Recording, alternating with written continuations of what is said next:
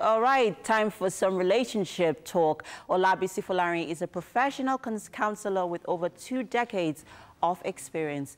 She's also a certified relationship and marriage counselor and the founder of the head of faculty at Threefold Chord Marriage Academy, a marriage institute. And today, she'll be continuing last week's discussion on the circle of abuse in relationship. Hello, Miss Olabisi. Hello, good morning, everyone. Good morning, Ms. Olabisi. How are you doing today?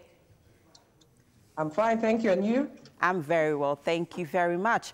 Okay, so last week we talked about the circle of abuse in relationship, how to recognize it, how do you identify it, what are the signs? Can you quickly run through that for us, quickly? Okay, yeah, I said there's a tension building stage. Yes. Okay, where the abuser just starts to fly off the handle over little or unnecessary things. Okay. They get verbal. They're just unnecessarily touchy and, begin to make the other person feel insecure about themselves. Okay. And at this stage, it really look like there's anything much wrong with it, especially for somebody who grew up in an environment where abuse has been normalized. But then it goes to the next stage, which is the explosion stage. And that's where the real abuse starts. Yes. Okay. So from the tension building, it gets to the explosion stage where the abuser can't really contain their pretense anymore. Okay. So that's where the physical abuse starts. They begin to forcefully have sex with their partners, either married or unmarried. They begin to wield force. If the woman is not financially empowered and the man is the abuser, he withdraws funds from her. So at this stage, the woman is, is scared. She's still trying to negotiate. Okay, I'm sorry, or could that be the problem? Until it degenerates to the last stage, which is the honeymoon phase. It's called the honeymoon phase. Now, okay, so phase, because go ahead, because please. The abused person is trying to, understand and negotiate. They begin to want to maybe threaten to leave, and then at that point, the abuser begins to try and behave. They try to put up a show of change. If the abused person says, no, we must go for counseling, they somewhat want to agree. Sometimes they go, sometimes they don't. They apologize, they get gifts, they try to make up. So at that point, it looks as if there is it's a reconciliation or honeymoon phase. It looks as if there is relative calm. So the abused person is confused. If it's a woman that is abused, she's kind of confused. Oh, maybe this person has changed. Maybe I'm the bad person here. There's something I'm doing that's always triggering off. And people that abuse, especially for the men, they're usually narcissists in tendencies. They want to project who they are on you. They want to make you feel you are the reason I'm always getting violent. Okay. So but at that stage, everything seems calm. But there is relative calm at that stage. But the truth of the matter, if that person is not changed intrinsically, does not look for intervention, they will go right back. You guys will go right back to that cycle. Remember, it's a cycle. You go back to the tension building stage again, and you keep going round and round in circle until one of you or both of you seeks intervention. Okay, so how do you end this circle? How do you break away from this circle? Fine. The way to break away from this circle, it's a different approach for the married and for the singles. For the singles, you really don't even have to let it get to this third stage. Okay. By the time you're getting to the second stage, which is let's talk about the third stage. The honeymoon or reconciliation which is the honeymoon stage. and reconciliation stage. Great. Go ahead, please. Okay.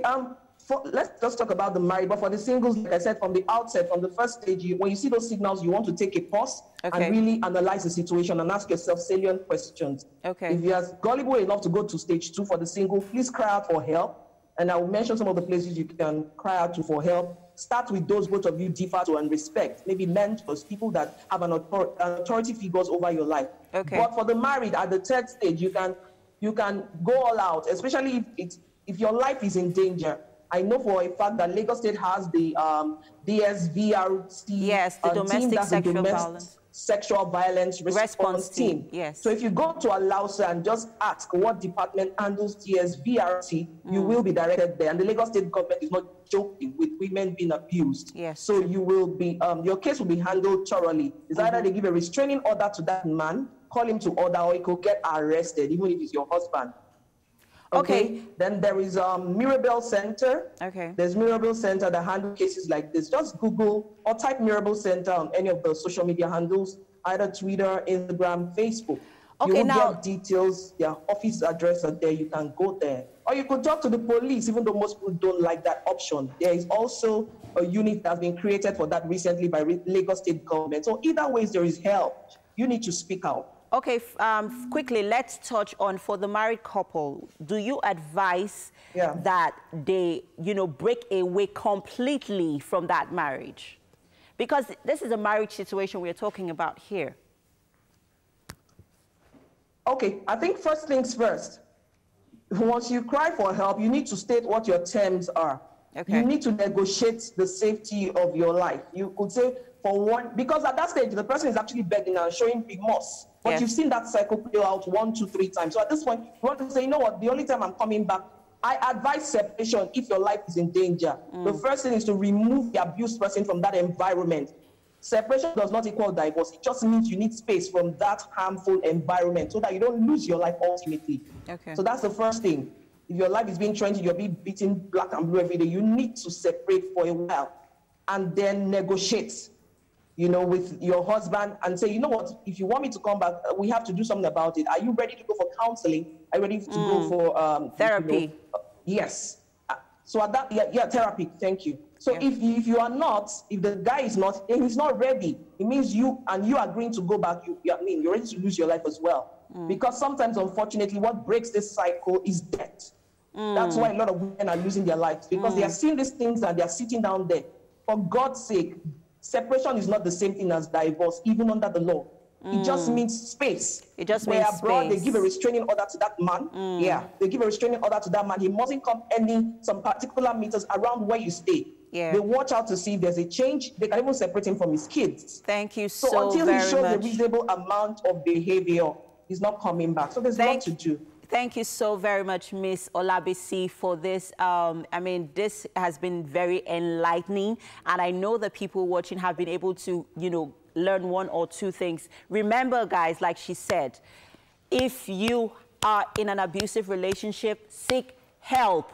The Domestic Sexual Violence Response Team in Lagos State are open to you. They would listen to you and they would help you get the necessary help that you need, in getting out of that relationship. Thank you very much for this conversation, Miss Olabisi. And there's still so much more, guys, on the show. The next hour is going to be exclusive, guys. Stay with us.